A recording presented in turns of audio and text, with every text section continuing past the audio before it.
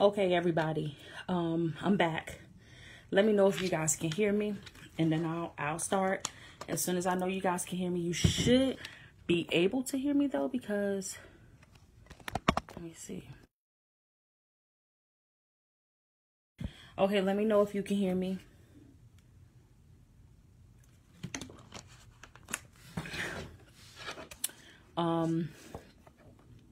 Once I know you guys can hear me, I can go ahead and start. As soon as I know you guys can hear me. As soon as I know y'all can hear me, I'm gonna start, cause yeah, I'm just gonna I'm gonna start as soon as I know y'all can hear me. Let me know. Let me know if y'all can hear me. I'm sure y'all can though, but still let me know. Let me see. Let me see. I'm just gonna go ahead. Hopefully you guys can hear me though. But back to what I was saying. There is a posture that we should have as adults. When it comes down to our children, there's a posture that we should have. Showing them pretty much what it's like to worship God, and they should know who God is for themselves. It should not be where every time you turn around, they have to depend on what we believe and who we say God is for ourselves. The point of the matter on why I was coming live to tell you this is because God placed it in my heart when he gave me that dream. And I started to talk about how we were going up, and some was going up and some was falling down. And the thing is God was showing me how people are falling by the wayside. And a lot of times we find ourselves trying to find somebody to blame. Like, well, my pastor didn't tell me that, or my who and who didn't tell me that. And God is saying, like, I don't want my people to depend on others to tell them who I am. You should know who God is for yourself. But in addition to that, this is also a time and a season in all of our lives where we should be focusing on God. I'm not saying, now listen to me. I'm not saying don't work. I'm not saying don't go out. I'm not saying that, because that's I'm not saying stay in your house and become a hermit. That's not what I'm saying. But what I'm saying is we need to find a line where, God, you are my priority, because you make me a priority. Isn't it crazy how all of us are all children of God?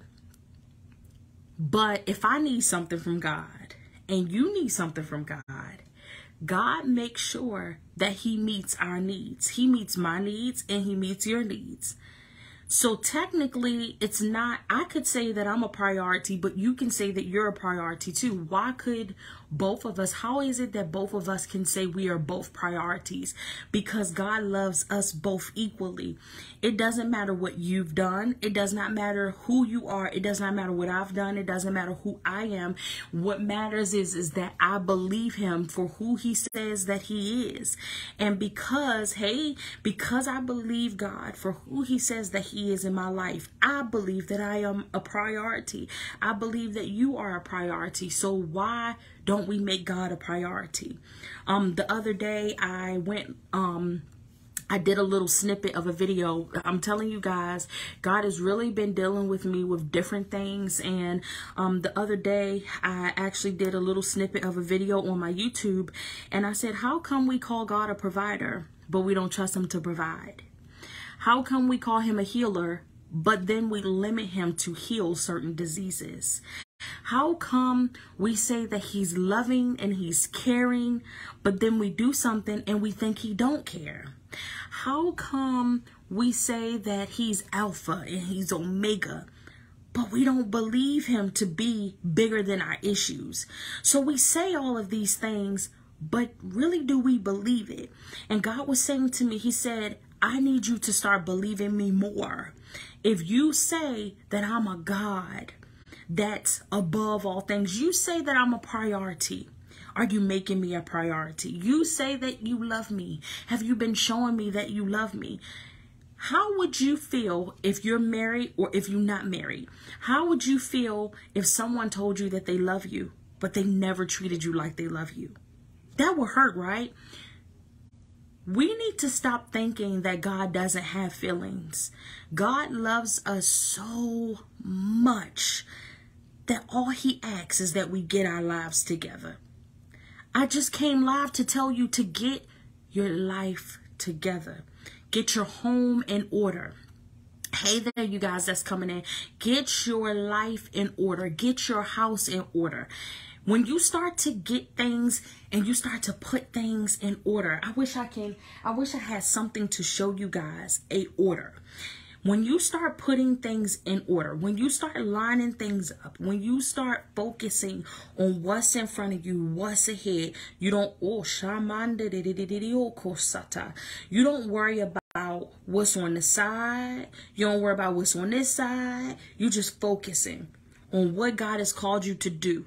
When you start putting things in line, when you start putting things in order, you're going to see that there's going to be weight that drops off of you. Can I have an honest moment with you guys? You guys, I have noticed my level of peace have been much different since I dropped things off of me. My level of peace have been different since I've been making certain things priority. And what I've been doing is I've been doing this. Oh my gosh, you guys, I can't even find anything. I have these right here. I'm just gonna, let me move these. This is what I've been doing. I've been placing things in order, just like that. And I want y'all to still be able to see me, but I've been placing things in order. And where I once said this right here, this holder was a priority, for what though? For what? All it's gonna do is hold more stuff for me to carry. That ain't a priority. Then I said, well, this holder really not a priority either, because technically it's going to hold more stuff for me to carry. And then do you see this right here? But this water is priority because I need water to survive. I need God to survive. But the thing is these things that we've been making priorities, we've been making them priorities because this stand right here is beneficial because it holds things. And we've been taking, you see this, you guys, look at this. This is prophecy. We've been taking a number of things. It's all glittery. It looked good, but it's all tangled up. Some of this is truth, as my husband said in one of his messages that he did.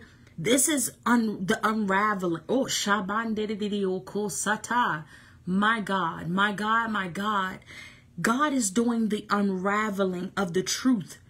And your truth lies in the inside of this, but it's all dressed up and it look cute. This ball look cute. We're missing the whole point on what God is saying.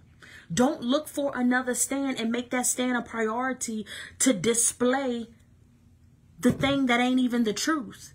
To display a thing that is a whole, but it's just tangled up with a whole bunch of stuff. It's cute, but it's tangled up with a whole bunch of stuff. And a lot of us have been in situations and circumstances where we are tangled up in a lot of stuff. But we're tangled up in a lot of stuff that's not God.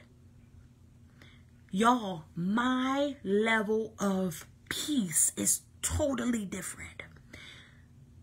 But I also talked, when I was talking, I was talking to my mom, and I was telling her, I said, the thing is that we have to understand is just like in the Bible, how it talks about when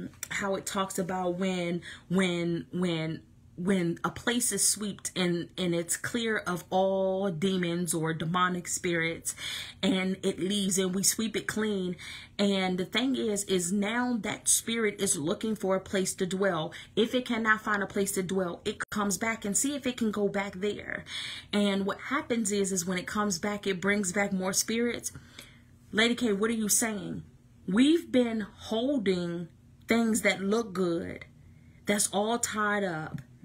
And what we're trying to do is we're trying to get rid of certain things.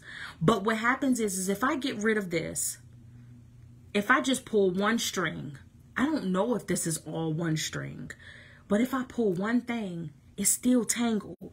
And what happens is if I don't replace that one thing with something, then everything that had my mind, everything that had my spirit, everything that had me bound, because we don't realize that there are so many things that have us bound. We don't realize that. We think we good. Can I tell you,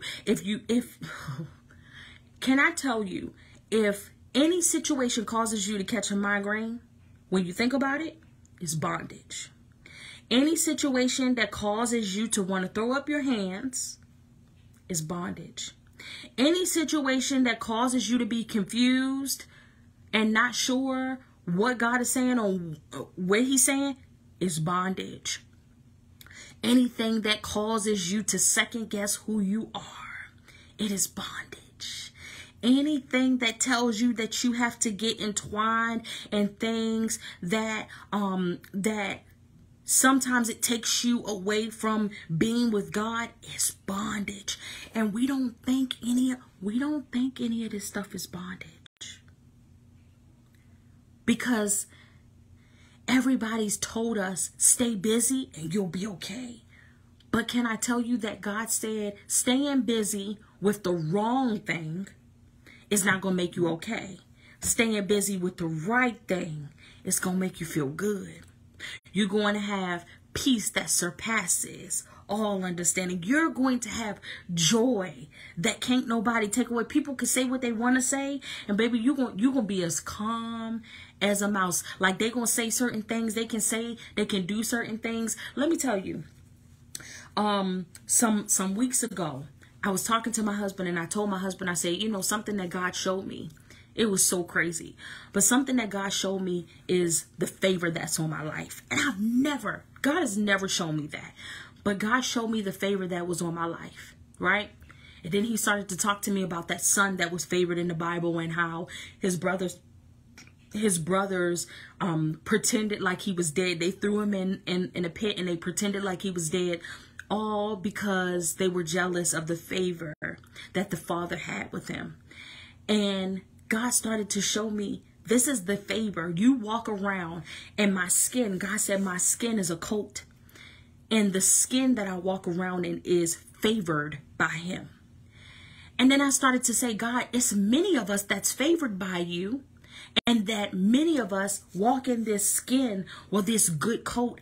And there's a lot of people who don't like us because of this coat that our father,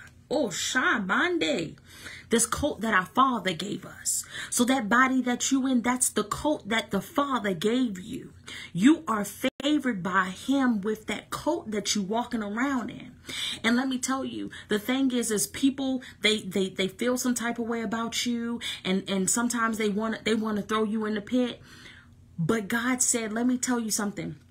God said to me, he said, what I like about you, I told my husband this. God said, what I like about you is that's not your focus.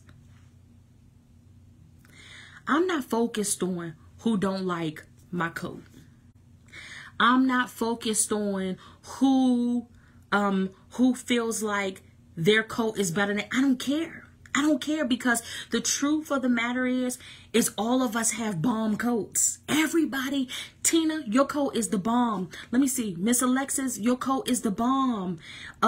Precious, your coat is the bomb. Miss Jackie, your coat is the bomb. I don't know who else is on here, but can I tell you, your coat is the bomb? Your coat is a coat of many colors.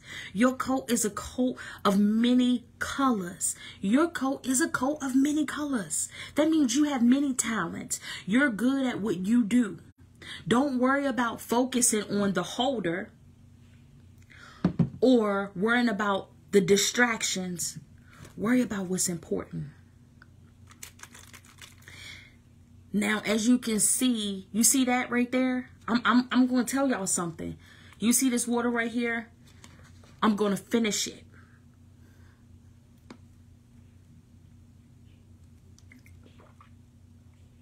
It don't it don't matter how long it takes me to finish what's important. But I'm going to finish it.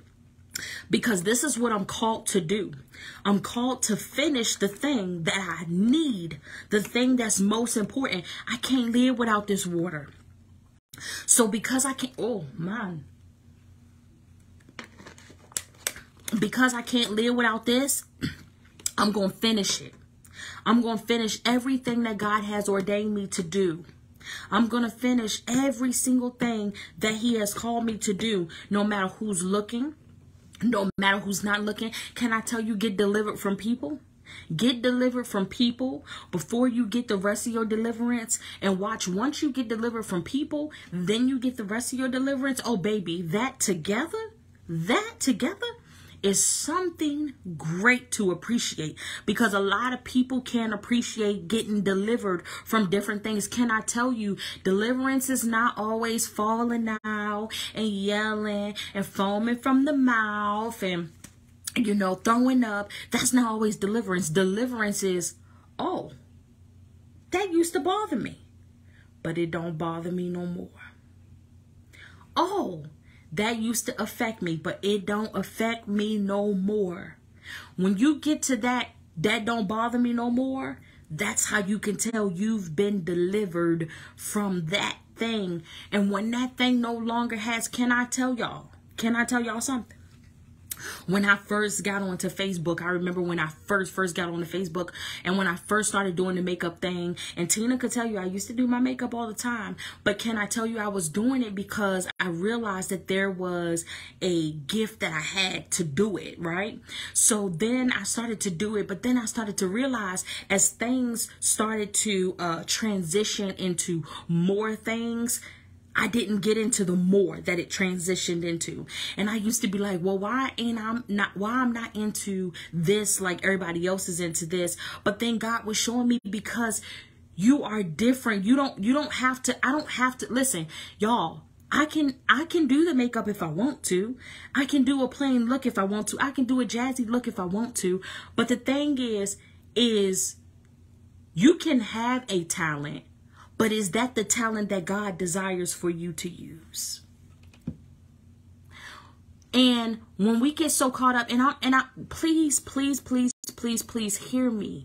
I am not saying that anything is wrong with the makeup. I'm not saying that, because I love makeup. I still do my makeup, just not as often as I used to. But what I'm saying is when we get to the point where we don't have to transition. When you don't have to transition with everybody else. When you all are doing the same thing, everything look good, we all cool, so on and so forth. But when I transition, I don't got to transition into the same thing that you transition into. So where I might be doing something different. Tina, you might be doing something different. Miss Alexis, you might be doing something different. We all may be doing something different. But remember, that goes back to this coat. This coat that we wear. Right? So the point of the matter, Lady K, what was the point of these whole, Lady K, what you come here for? I came here to tell you, get your house in order. Getting your house in order could be your mental. Getting your house in order could be understanding who you are. Getting your house in order could be realizing that you are favored and you are loved by God. And so now, getting your house in order is realizing that God is a priority, not this, and this.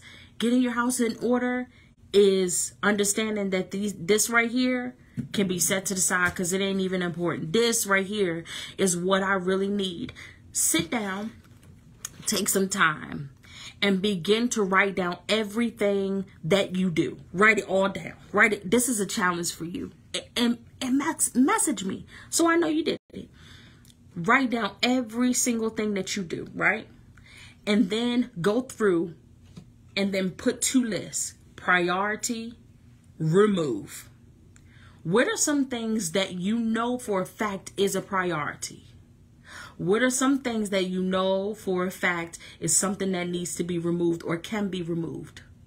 Now, what do you mean, Lady K, about what needs to be removed and what's priority? How do I know the difference? Well, with a priority, that's something that you know will give God glory. That is something that you know you can't live without, that God has created for you, that you need. On this side, that you need to get rid of is things that causes you headaches, that give you migraines, that make you want to throw your hands up. If you just think about it, if it make you make this face, get rid of it. If it make you make this, get rid of it. Like, throw it out. And what you do is then think about, then write a list of priorities, a list of get rid ofs, and then create another list. In that last list, make that last list replacements. Okay? Priorities, get rid ofs, and replacements.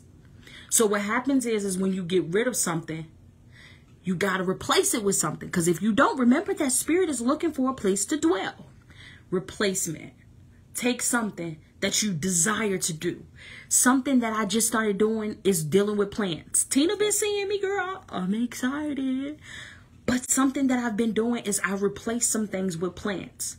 So now that not only gives me a chance to sit and water my plants, but my daddy asked me today when I talked to my dad, he said, baby, you been talking to your plants? And I said, nah, daddy, I don't talk to them, but I sure do be praying with them. Oh, come on, see. So what I'm saying is now while I'm planting and I'm watering my plants, I just pray. Oh, ko manda bashata. Ye mandoro ko sitiana manseke. And can I tell you a secret? I used to not be able to deal with no plants, but I've been praying. None of my plants died yet. And I just got some new plants, but my plants before that, they're still surviving.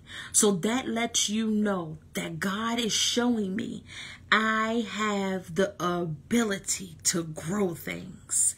So what happens is I'm favored to grow things. So now that's a new color on my coat. Yes. Yes. Thank you, Tina. I received that. This is my planting season.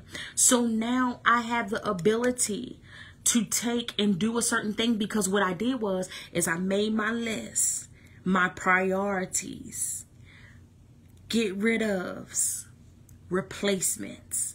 I've been taking replacements. If you notice, Lady K, I promise you, don't think that I don't like nobody. I don't have no problems with nobody.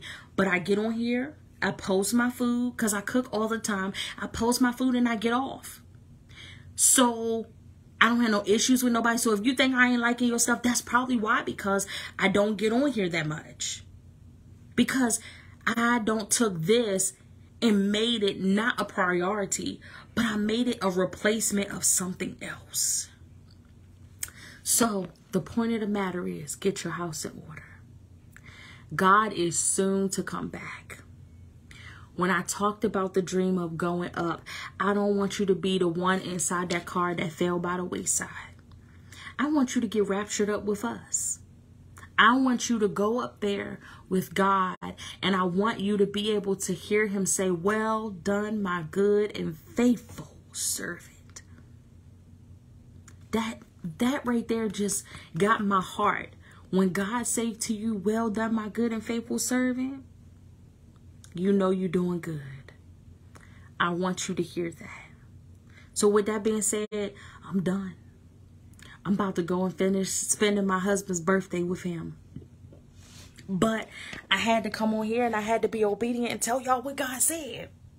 I had to. So with that being said, I love you guys. And y'all make sure you put things in order. Y'all, I'm challenging y'all. I want to see y'all list. Inbox me and tell me about your list. Remember, priorities is number 1. Get rid of is number 2. And replacements is number 3. If you got to write it on little index cards and sit on your floor and do it, go ahead.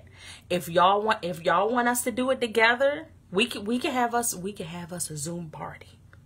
We can have us a house in order Zoom party. But I'm for real. But let me know, okay? I love y'all. And I'll catch y'all next time. when I'm hitting a sporadic. Bye.